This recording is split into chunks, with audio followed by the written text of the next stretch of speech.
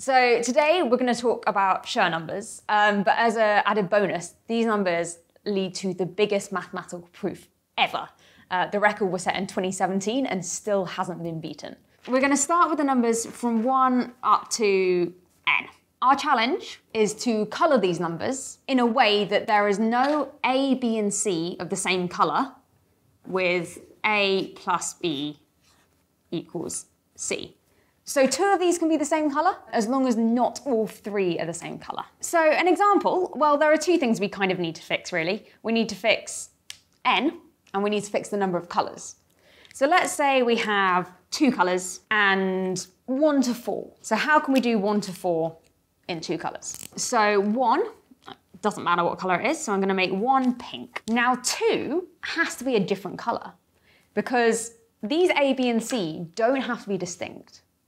And if 2 were pink, 1 plus 1 equals 2. So we'd have failed at this condition. So 2 has to be a different colour to 1. So we'll put 2 in green. At this stage, 3 could be any colour, because 1 plus 2 equals 3. 1 and 2 are different colours anyway. They're not all going to be the same colour. But you've said 2 colours, haven't you? Yes, so it can be any colour of pink and green. We'll pause on 3. What about 4? Well, 4 can't be green, because otherwise 2 plus 2 equals 4 would all be green. 4 has to be pink. Oh, but now this tells us about 3. 3 is going to have to be green, because otherwise 1 plus 3 equals 4 would all be pink. So 3 is green. So we have coloured in the numbers from 1 to 4 in 2 colours in a way that we don't have any A plus B equals C of the same colour. It was possible. It was possible to do 1 to 4 with 2 colours. Exactly. Well done. Thank you. What if I asked you to put in number 5? We can't do this, because this is the only way of doing 1 to 4. We could swap green and pink. Apart from relabeling, this is the only way we could do the numbers 1 to 4. Yeah. So what colour can 5 be? It can't be pink, because 1 plus 4 equals 5 would then all be pink. But it can't be green either, because then 2 plus 3 equals 5 would all be green. Oh. So we can't do 5. If n equals 5, we can't do 2 colours. And we actually write this as S for sure. This is the Schur number. Yeah. S2 equals 5.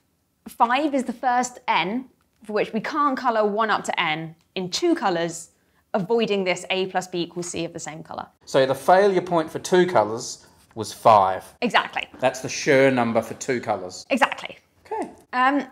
Now, for completeness sake, the Schur number for 1 colour, the failure point is actually going to be 2, because we can have 1 number in 1 colour is fine. As soon as we add that second number, we then have 1 plus 1 equals 2 in 1 colour. So that's the failure point here. Yep. Failure point for 3, we're not going to work it out, because it will take quite a while. But for 3, it ends up being 14. I could do 13 numbers with 3 colours.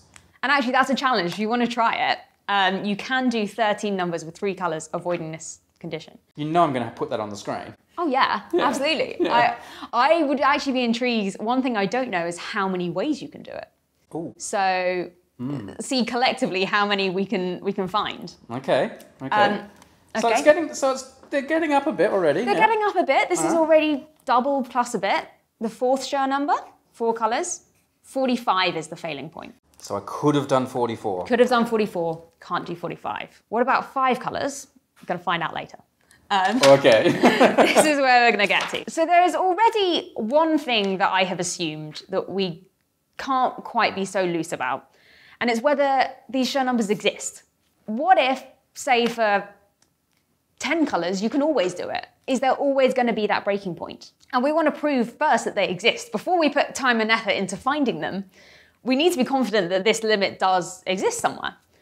So I'm going to show you a proof of why it definitely exists. This isn't the world's longest proof, though. This isn't the world's longest proof. This is the proof that we need to do in order to be confident that the world's longest proof will eventually get somewhere. The world's longest proof, spoilers, is what this 5th S5 is. And I'm not reproducing the world's longest proof to say that. I don't think YouTube has actually the capacity for that size of video. I want to show you why these Schur numbers exist. I want to cast your mind back to an old video about friends and strangers. And in that video, Simon Pampina showed that with a group of 6 people, there must be a group of 3, all of whom either are friends or are strangers. Now, another way of looking at that, if we have 6 dots representing the people, and we draw in lines between all the people in 2 colours, one colour representing friends, one colour representing strangers, then we must always have a triangle of one colour. Pink means strangers, green means friends, and it's impossible to draw in these lines without there being what we call a monochromatic triangle, so a triangle of one colour. So in here we have this monochromatic triangle there. Yeah. Oh, there's one here as well, I see. Yeah. Yep, there's a pink one there. But there always has to be one. There always has to be at least one. This says that if we have 6 dots and 2 colours, then there must always be one monochromatic triangle. Yeah, and that's proven. And that's proven. See elsewhere for... See elsewhere. There'll be a link somewhere. We can actually extend this using similar arguments to show that with, again, K colours, there is always going to be a number of dots which give a monochromatic triangle. In this case, when K is 2 for 2 colours, the number of dots is 6. If we had K as 1 for 1 colour, once we have 3 dots, there's always going to be a monochromatic triangle. This can be proven. It will be a slight sidestep that will be just expanding what Simon showed. He showed a specific case. You can show it for the general case. So you just got to trust me that this number exists. And we are going to use this fact. So back in the Schur world. Okay. And we've got 1 to n, and we've got K colours. And I'm going to say this n is going to be this value above. So this n is the number of dots we need to ensure a monochromatic triangle when we have K colours. That's something you're just proposing, or...? I'm proposing this. Okay. And now I'm going to show you that if n is this size, then we always have this a plus b equals c triple, no matter what colouring we use. So this gives us an upper bound for our Schur number, if I'm right. Yes, right. Who knows at this point? Okay. Right. We may have a gut feeling, but if I'm right, this shows an upper bound for the Schur numbers. And if they've got an upper bound, they must exist. We've got our n being this value, this number that guarantees a monochromatic triangle from up here. Yep. And now we're going to colour in all the 1 to n in any way.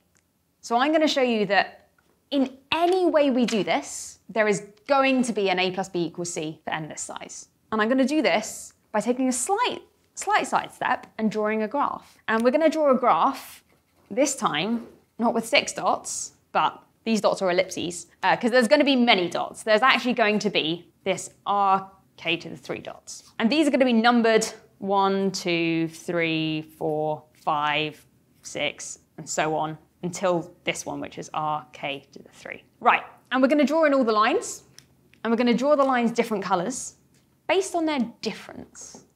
So, in this case, suppose in our colouring, 1 was green, then anything that differs by 1 is going to be coloured in green. 2, we'll say was pink. Anything that differs by 2 is going to be coloured in pink, and so on. Yeah. And we're going to keep going. Maybe 3 is again green, in which case 2 and 5 would be green, and so on. Okay. So we're colouring these lines based on what the difference maps to in our original colouring. And this original colouring was just randomly... Any colouring. Randomly This chosen. will work for any colouring. Okay. Right. So what do we know about this magical RK3? Yeah. We know there's got to be a monochromatic triangle in here. Yeah. So there's got to be somewhere in here some I, J, and K. And actually, let's just make K the biggest and I the smallest that are joined by a monochromatic triangle. Somewhere in there, yeah. Yes. So what does that mean? Well, that means that K minus J, which is the colour we've used for their difference, Yeah. that is going to be the same colour as then J minus I, which is going to be the same colour as K minus I. Because it's in a monochromatic triangle, the lines are coloured based on what we have in our original colouring. So in this original, these 3 have to be the same colour. And now, K minus J plus J minus I equals K minus I. So here are 3 that are the same colour and that add. These are our A, B, and C. Yeah. So we've found an A, B, and C in our list of numbers that add to each other and are the same colour. That's bad. That's bad. But what this means is, whatever the colouring, we have found our bad set. We have found the set. So we know that our failure point is at most RK3. It could be less. We haven't proven we can do it up to there, but we have proven that at the very most, it fails at this point. Oh, I said it's bad, but it's not bad. It's good, because we wanted a failure. We want failure. Yeah, okay. So if you want to fail, this is good. Okay. So we found that these Schur numbers must exist. But that was presuming that you said that this equals that. But do we know that that has to be the case? So what the Schur numbers is looking for is a point of failure. And what we've said is that if n is at this point, it definitely fails. So we found a point of failure. Now, the Schur numbers look for the lowest point of failure. So it might be underneath, but it's definitely going to be somewhere here. I did assume this, but that's just to find, I've shown we have a point of failure, which means there must be a least point of failure. Okay, yeah, I'm with you. Okay, so coming back to our Schur numbers, no matter how many colours, yep, there's always going to be an n. There's always going to be an n. That breaks it. That breaks it. Yep. Which brings us along to the fifth Schur number. Yeah. Well, judging by this, it shouldn't be a crazy jump. That jumped by 3. That jumped by 9. That jumped by 31. Right. If you look at it, it looks like it's just roughly times 3. Roughly. Schur number 5 is actually the largest Schur number we've been able to find. Now, the reason for this is if you try and prove that the Schur number of 3 is 14, you'll see it's a lot of work. Here, luckily, there was only one combination we needed to think of, but the greater n is, the more different combinations of the colouring you've got to think of. For example, here, if n is 14, and we've got 3 colours, there are 3 to the 14 different colourings that there could be. And okay, you can count some of them the same because 1 red, 2 blue is kind of equivalent to 1 blue, 2 red, but that's an exponential number that you need to check. So although these numbers are quite small, they were hard to get. Yeah. And the proof of what S5 equals is the biggest mathematical proof to find because we've had to check everything. Some people won't count it as mathematical proof because most of the data is checking. So it was brute force. So it was brute force. Yeah. But for the sake of having an excellent headline, I do like the idea of this being the biggest mathematical proof. Was it done with one of these supercomputers, was it? Yeah, it was done with something called a SAT solver, which checks satisfiability, is what the SAT is short for. What's the number? I'm dying to know. Yeah. So the number, after 2 petabytes of data, so you've got gigabyte, terabyte, then petabyte is the next one, the first point of failure is 161. So even though it was one of the biggest proof ever, the number wasn't that big. The number's not that big. And this is the largest Schur number we've found so far.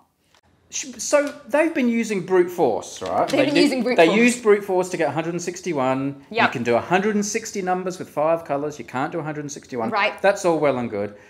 They haven't got S6 yet, so I'm presuming that's just because it's just so much work. So much work. Couldn't they find another way to prove it that doesn't involve brute force? Couldn't there be another algorithm or method lurking out there for us? Right. Maybe. We haven't found one yet. It is something to think of. I mean, the good thing is we do have this upper bound. So we've got at least a cap of where we need to check. Using this. Using this. Yeah. But also, don't forget, to find the first point of failure, you need to find a point of failure, and then you need to show that everything below it doesn't fail. So it's not just checking one thing, you still kind of have to look at everything else anyway. So there's a kind of proof called constructive proofs, where the proof doesn't just tell you a number exists, it tells you how to find that specific number. We've not got one for this yet. If anyone has an idea, please do let me know. I'd be very interested to hear. Careful what you ask for. But given this was found in 2017 by a man called Marijn Heuler, and because it hasn't been beaten in what's now 8 years, you've got to think it's going to have to be something complicated if it's taken 8 years of people working to not achieve something better. Have they not put a supercomputer to work on S6? I mean, it seems like with computers getting better all the time, you just have to wait a few weeks, wouldn't you, for it to spit out the number? Not as far as I'm aware. Also, I guess another thing is that for every maths problem like this that us mathematicians find really interesting, there's another problem that might save someone billions of pounds that other people want to work on. And there are so many unsolved maths problems that we really like. No, I want S6. I want S6. Let's forget about these greatest prime. Let's all work on S6. Let's forget about cures to cancer. Yeah, exactly. All right. Yeah, I get you. All right. Still, it'd be nice to get S6, wouldn't it? It would be nice to get S6. It would be very nice to get. What's your guess? What's your guess? Well, my guess is that given generally we are multiplying by 3-ish. Yeah. It would be around 500. Say a number so that when it finally gets published, we can have it on video, what you said. Okay. Yeah. I would guess, let's say, so this times 3 is going to be 483. I'm going to guess 485. Okay. There you go. You heard it here first. There we go. All right. Okay. I've got you on the record now. I'm sure by now you know the name of our channel sponsor, Jane Street. They're a leading trading firm hiring top people around the world to work on stuff like machine learning, quantitative trading, software engineering. But did you know they've invented a game called Figgy to help people learn about the fast-paced world of markets and trading, negotiation? The card version here has been a bit of a hit with Jane Streeters. They even play an annual tournament. But they've also made the game available to everyone. You can even play it online or via an app. Compete in all sorts of modes, including against your friends or fiendish bots. Learn more at Figgy.com or search Figgy in the App Store.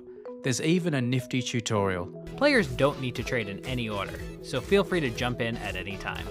I'll include links in the description and comments. As quickly as 288, and 5 superfactorial is this times 120, which I believe is 34,560. So in that sense, it's like we want to try and make sure that we don't want 3 people to know each other.